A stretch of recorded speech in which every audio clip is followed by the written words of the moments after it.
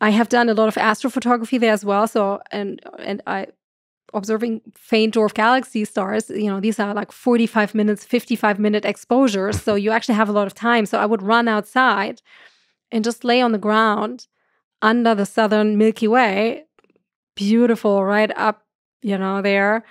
And I would just lay there like the snow angel, and just stare up there and just kind of let my thoughts sort of pass through my brain and just like, I'm one of it, right? We talked about this in the beginning. This is when I personally have the feeling that I'm a part of it. I belong here, rather than feeling kind of small. Yes, I'm small, but there are many other small things, and lots of small things make one big whole. Yeah, right? we're part of that big whole. And so that's looking at the inner spirals of the Milky Way galaxy. And just, this dark sky with the bright stars. And I have described this in my book years ago. If the Milky Way is all bright above you, you don't need a moon or anything. You can walk in the starlight and you will find your way. There are no trees there for safety reasons, but you wouldn't even run into a tree, right? I mean, you can almost see the shadow, from the starlight, because it's such a dark sight and the stars are so bright. And these are kind of moments that kind of change you a little bit.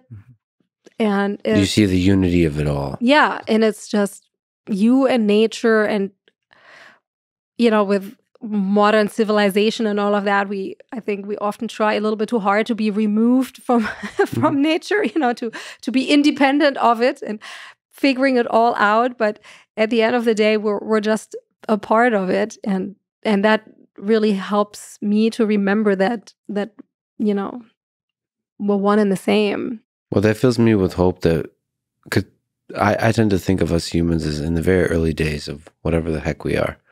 And so that makes me think thousands, tens of thousands, hundreds of thousands of years from now, that whatever we become, we'll be traveling out there to explore more and more and more. Yeah. So what you're doing is the early days of exploration with the tools we have. Yes, the early seafarers looking at the sky for navigation.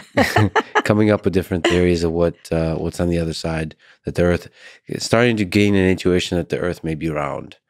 And then we might be able to navigate all the way around to get to the financial benefits of getting spices from India, whatever the reason, whatever the grant funding process is all about. But ultimately, it actually results in a deep understanding of the mystery that's all around us. And I mean, it's just to travel out there. I mean, to me, the discovery of life in the solar system, I really hope to see that in my lifetime. Some kind of life, bacteria, something, maybe dead, because that means there's life everywhere. And that's just the kind of stuff that might be out there. All the different environmental conditions, chemically speaking, that are out there. And it just seems like when you look on Earth, life finds a way to survive, to thrive in whatever conditions. And so maybe that process just kind of humbles you, and is super exciting to know that there is life out there of different forms. And of course, that raises the question of what is life even? We tend to have a very human-centric perspective of what is a living organism and what is intelligence and all this kinds of stuff. And all the work in artificial intelligence now is starting to challenge our ideas of what makes human beings special.